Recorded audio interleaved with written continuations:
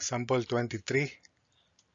A rectangular channel carries a discharge of 17.6 cubic meters per second when flowing to a depth of 1.2 meters.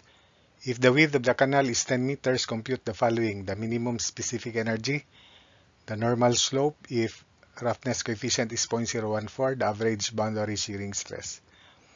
Take note, this is a rectangular channel, therefore the minimum specific energy is 3/2 of the critical depth.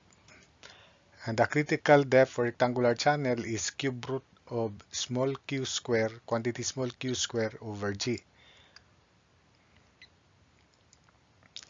Where small q is capital Q 17.6 divided by width of the canal, which is 10.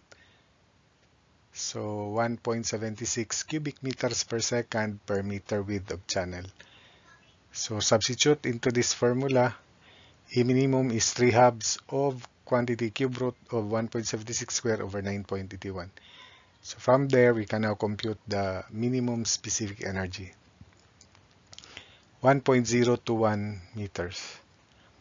The normal slope if n is 0.014. So remember, Q is area to the 5/3, slope to the 1/2, over n perimeter to the 2/3. So if we derive a formula for slope by squaring everything, then it is n square q square perimeter to the 4/3 over area to the 10/3.